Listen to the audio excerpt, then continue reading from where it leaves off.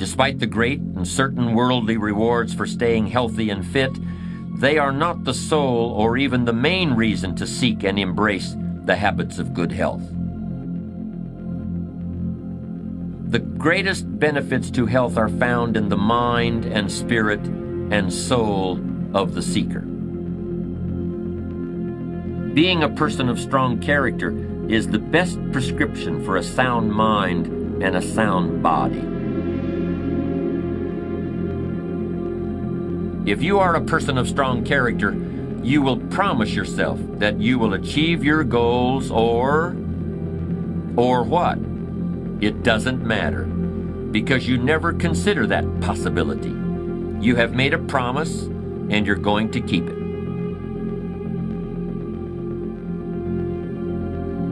When you set out to drive to the grocery store, you don't stop at the doorway and think, what will I do if I don't make it?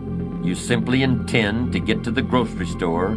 You know you're going to get there. You will get there. It's simply assumed.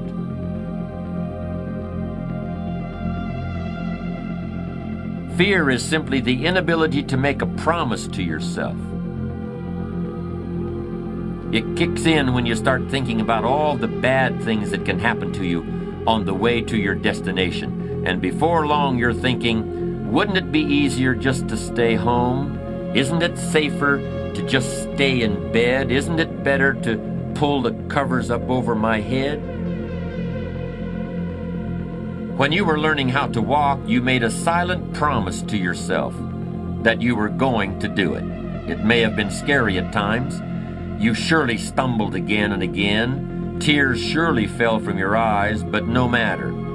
You didn't even think about that. Each time you fell, you forgot about it as soon as you regained your feet, because you had promised yourself you were going to walk across the room. And you did it. How long did it take? Who cares? You did it.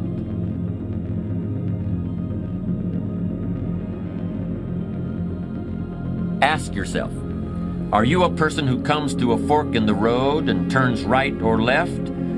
Or do you stop the car, scratch your chin, and say, well, maybe I'll go this way, and then again, maybe I'll go that way?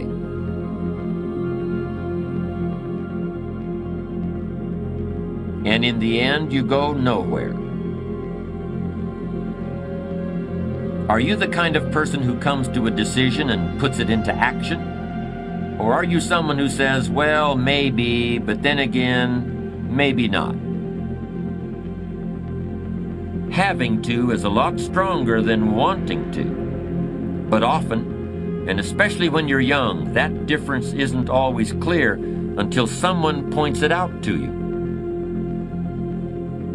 You have enough talent and intelligence to really accomplish a lot in life, but you just don't have enough reasons to make it happen. A person of truly strong character sees success as an adventure, not as a point with an estimated time of arrival. True patience is more than just a waiting game. Patience doesn't mean you sit around hoping for something to happen. Patience is not a passive quality.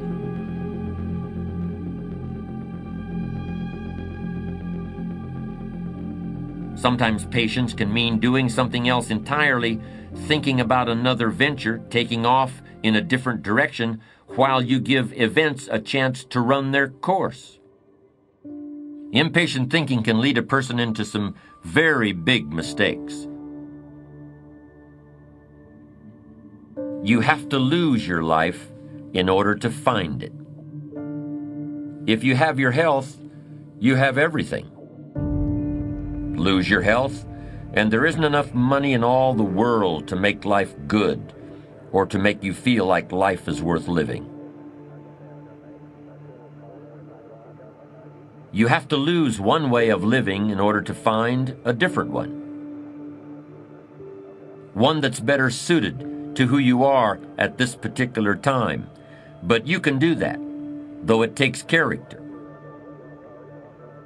You have to lose your life in order to find it, but you can lose your life and you can find a new one.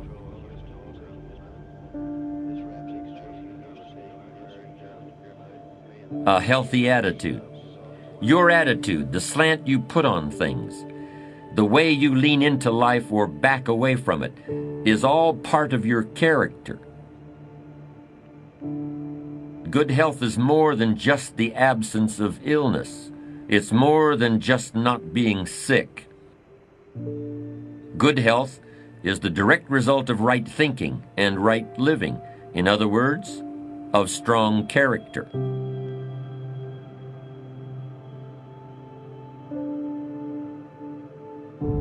Anybody who does the same thing every day, year in and year out, with no break or vacation, is probably in no position to even know whether he or she is in good shape. You can't know what you have until you leave it, or lose it, or get something else. You just can't sharpen your mind like a pencil so it comes to a fine point but always gets shorter and shorter until it's worn down to a stub and has to be discarded. Remember, every dream is a vacation.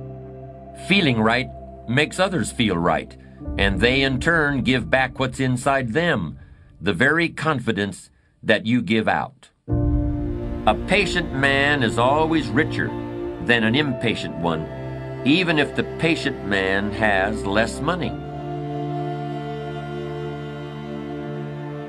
A patient man is always richer than the impatient one because the patient man can always afford to wait. The patient man is never desperate. The patient man has time to spare, while the man in a hurry is always on the verge of bankruptcy as far as time is concerned. In any situation you can think of, impatience is a source of weakness and fear, while patience is substance and strength. You should simply refuse to compromise. You should similarly refuse to accept pettiness or dishonesty or unethical behavior in any form. If your character is good and strong, there are certain things that you simply refuse to accept in yourself or in other people. In your work, you refuse to accept anything less than your best effort. That doesn't mean that things will always work out exactly as you hoped and intended, but that's not the point. So embrace your fear, take it inside yourself, and use it as a foundation for true courage.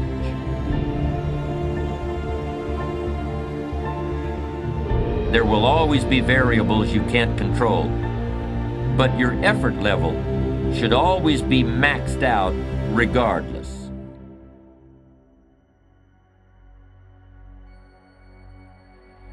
Very few people are able to develop this kind of intrinsic motivation. That's just an axiom of human nature.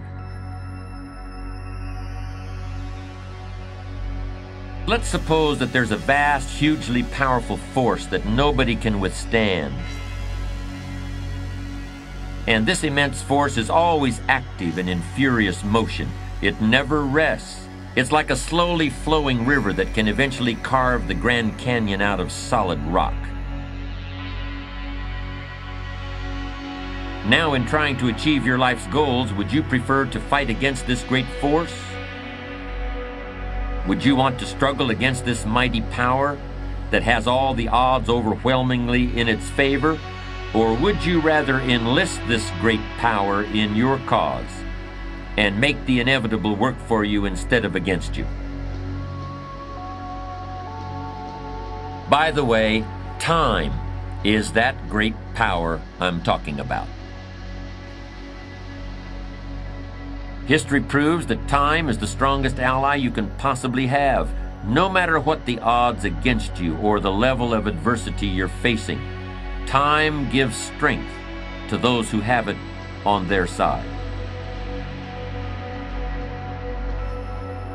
Why would you ever choose to fight time when you could have time on your side? Who wouldn't want to harness the great river of time that flows through all of life?